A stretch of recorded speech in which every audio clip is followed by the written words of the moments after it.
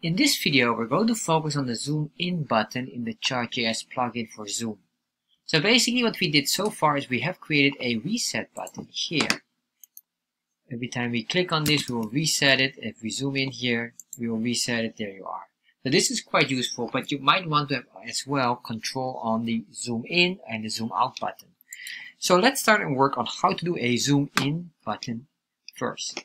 To do this, we must understand one of the options here, and if we go back here to the options, and we search here for the zoom, and then we search here on the wheel, you'll see the speed here. Basically, this is quite useful to understand. So basically what happens is we need to increase it by a decimal, basically, just to zoom in. So how are we going to do it? Well, basically in here, we're going to create a new button.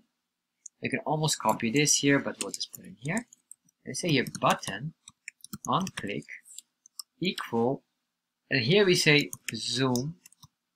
We can do a zoom button, and the reason why is that we can use this for multiple functions. And then in here we can say, now in this case we could just put for specific here, we will have this, say zoom in here, zoom in.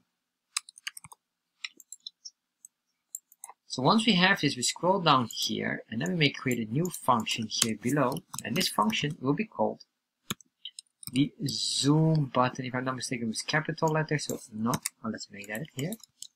Copy this, put it here, zoom button, and then here what we can say is my chart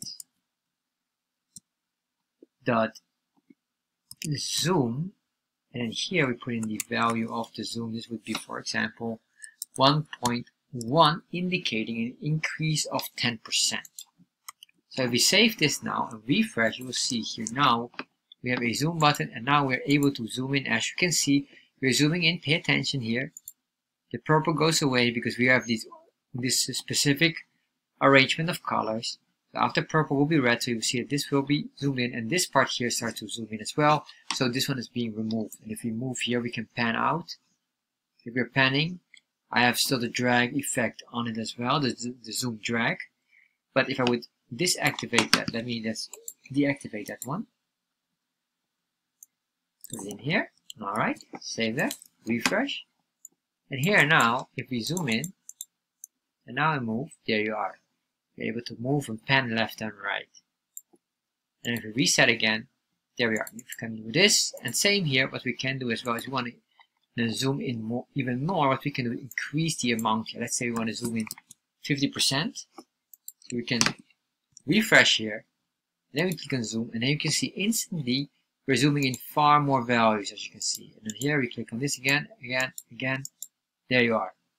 And this is basically how you can use the zoom, and it's basically here similar to what we did here with the options, where we are focused on the speed. Thank you for watching this video, and I hope you enjoy it. And if you enjoy this video, you probably will enjoy this one as well. And if you're interested in Chart.js, check out in the description box the link directing to my Chart.js course, where you can learn everything about Chart.js. And finally, of course, make sure you subscribe to my channel.